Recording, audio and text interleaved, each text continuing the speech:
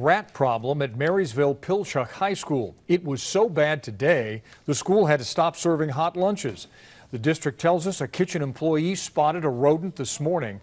Workers needed extra time to make sure the area was clean.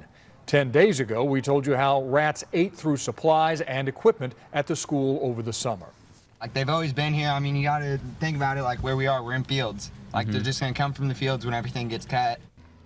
The district would not do an interview with Cairo 7 this afternoon, but it sent us a statement saying, in part, it is working hard to get the rodent problem resolved.